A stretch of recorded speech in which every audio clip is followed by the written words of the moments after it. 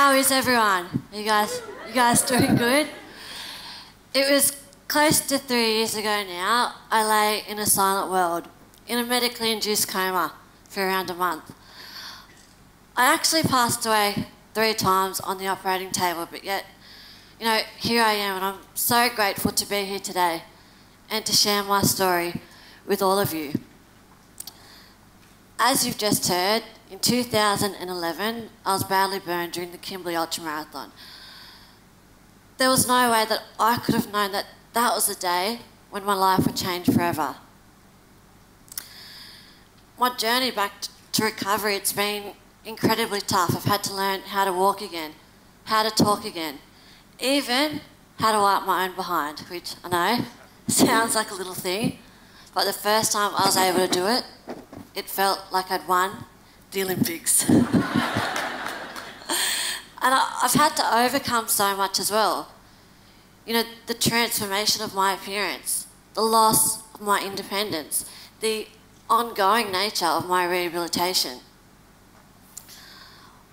What I've learned on my journey though is that the strength of the human mind, of our minds, it's astonishing. Its ability to overcome adversity and its capacity to fight back will, you know, it'll amaze you. I was actually in hospital last month for my right hand, so can everyone just hold out their hands? And can you see how you've got a distance or a spacing between all of your fingers and your thumb? And now squeeze it up tight together so that there's no gaps, no spacing. That's how my hand healed. So I couldn't use any of my fingers, and so what the operation was for, it was to release all of my digits. I could get prosthetics for it, but I wouldn't be able to use them. They'd just be for show, and I want to be able to use my hand functionally and normally, which I can do now. I can tie up my shoelaces. I can cut my food with a knife and fork. I can do up the fly in my jeans, and you know, I've been thinking about it. I'm actually really proud of this hand, and I actually think it looks like Bart Simpson's hand. It does, it does. I've got 4 fingers and they're all short and stumpy.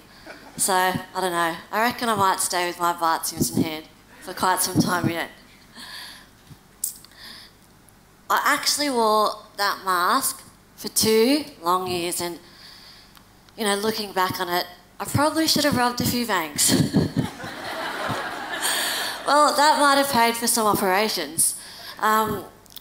Naturally, I hated wearing my mask. I couldn't eat with it on. People couldn't read my facial expressions, and it was so uncomfortable. As the months turned into years, I got used to it. And I came to realise that all of us wear masks. And not only do we all wear masks, but we all wear different masks too. You know, with our work, with our friends, with our families, with our partners. Why are we so afraid of letting people see who we really are?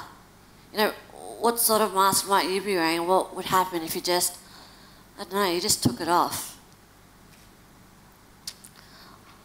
I am really lucky to have found my partner, Michael. I don't need to wear a mask when I'm with him.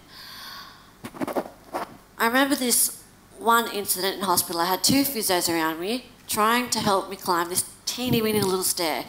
And Michael, he was just clapping and cheering and carrying on as if I'd just won a triathlon.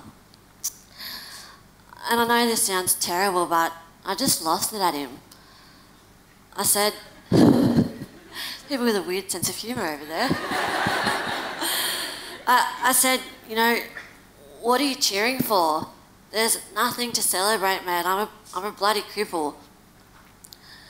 I'm not proud of what I did or how I acted, but it was just how I was feeling at the time. I was frustrated, you know, and I was embarrassed too, because I was supposed to be an elite athlete, and now I couldn't even walk a single step. Michael came back the next day at 7 in the morning, and he was there with me from 7 in the morning till 7 at night, day after day, week after week, month after month. So he's a pretty special bloke. But I reckon I'm pretty special too. And after the fire, someone asked Michael's mum why Michael was still with me. And, you know, when I found that out, I was so hurt because I felt as if people had only valued me because of my looks, not because I'm smart, gritty, determined. All of us here in this room, we're all so much more than just our bodies. But mind you, as a teenager, I was all about looking good. In fact, my grades were awful, and then one day I decided I wanted to do well in the HSC. And so when I told Mr. Smith my subject choices, he went, "You're not smart enough." I was infuriated, but I used his negativity as motivation. In fact, he was the catalyst for forging me into a new direction.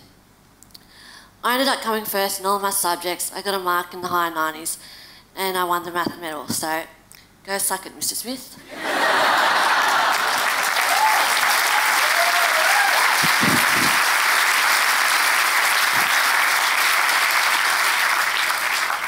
I'm going to fast forward a bit now and take you to that moment which would become so pivotal in my lifetime. I was a quarter of the way through the 100 kilometres of the Outback Ultra Marathon. I had my music headphones in to help pump me up, you know, to help me get through the ultra. And I started to hear a rumbling, so I took my headphones out.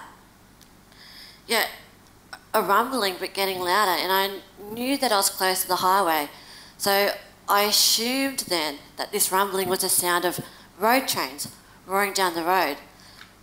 That spurred me on. That made me increase the pace with which I was running because I knew, or I thought, I was so close to the next stage of the ultra. So, to take you back to the day, I was running, looking down at the ground, exhausted. And then I remember looking up and just being faced with this wall of flames. I remember that split-second decision I had to make. Do I stay on the valley floor knowing that the shoulder-high dry spin effects would be perfect fuel for the flames? Or do I run up the hill knowing full well that fires travel faster uphill?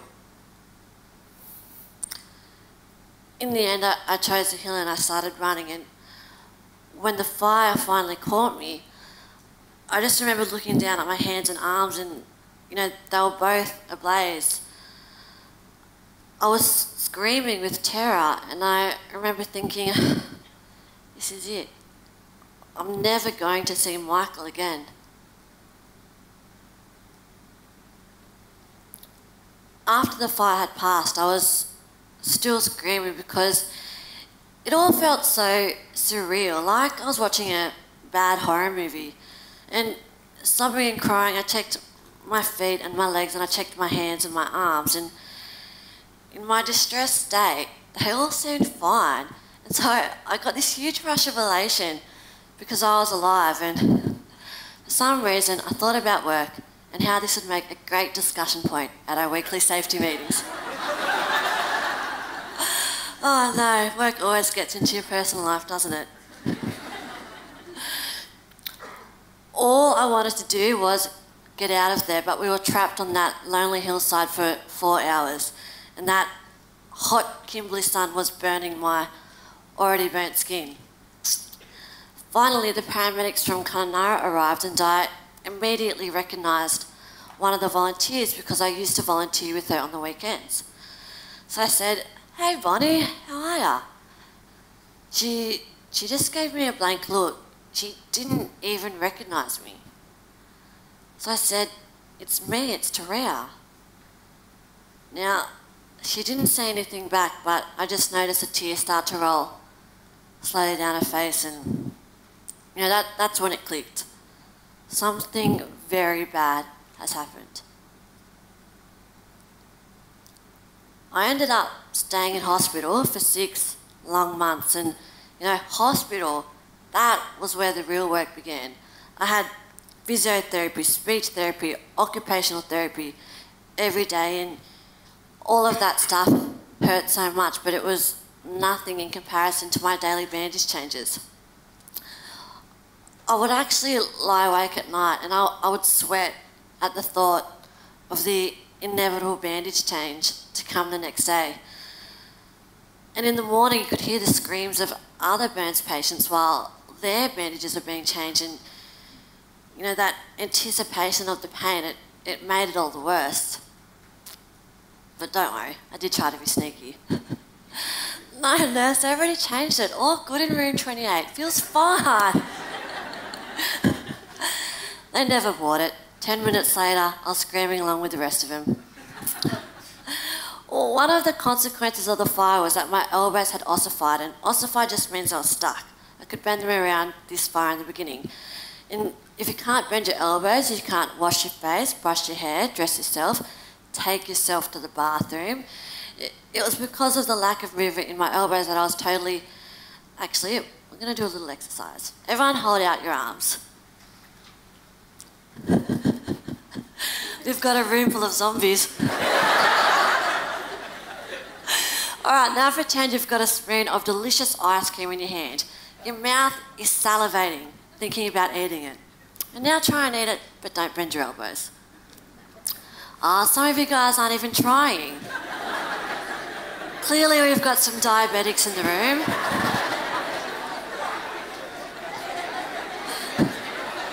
A couple of you at the back are very inventive.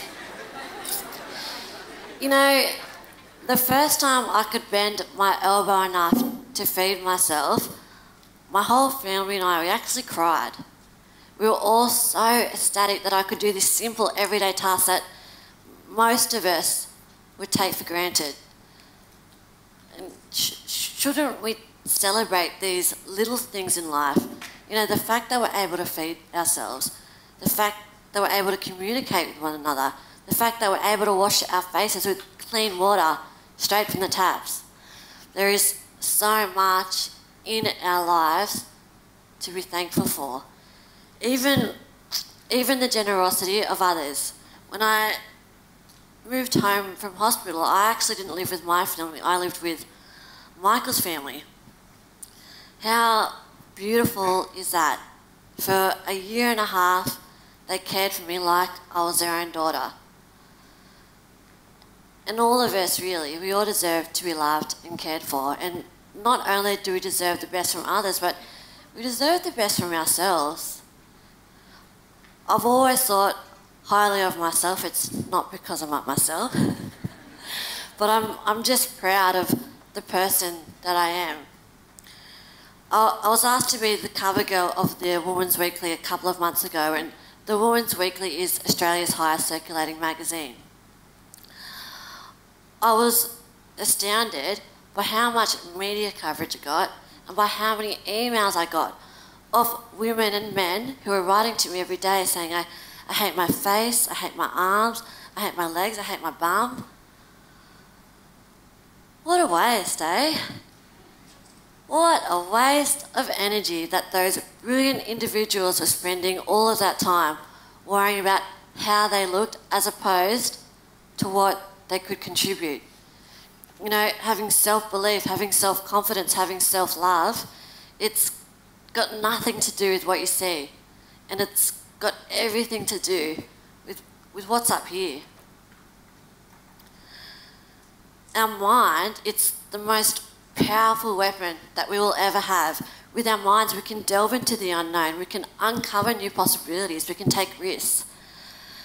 You know, as a kid, I loved to read. I could enter a world constructed purely by my imagination, and I would use that imagination when I would run. So I would imagine that I was a messenger for a queen, and I had to get a message to her, otherwise a war would break out and I'd have the deaths of thousands of people on my hands. I know it's a bit weird, but it kept me going. In fact, while I was in hospital covered head to toe with bandages, I would imagine that I was a SAS soldier who had been blown up whilst on patrol in Afghanistan. By perceiving myself as that bloke who was hard as nails, I immediately started to toughen up. I really reckon that the power of our minds, it's incredible.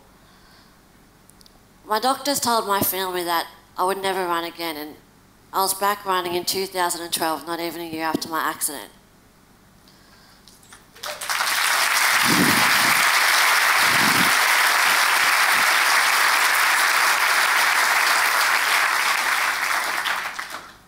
Not only is the importance of our minds undervalued, so too is time.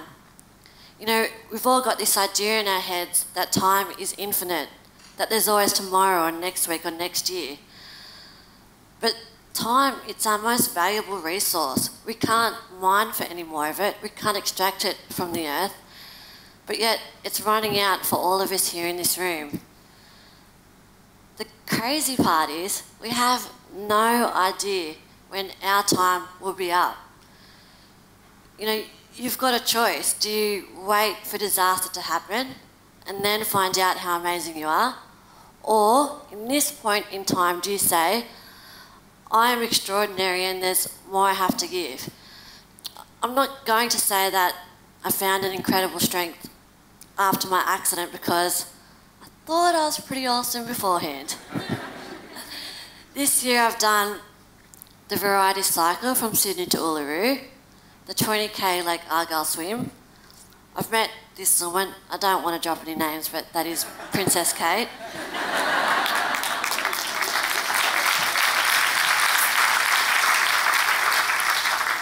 I've climbed a section of the Great Wall of China, and I've just come back from sailing around French Polynesia.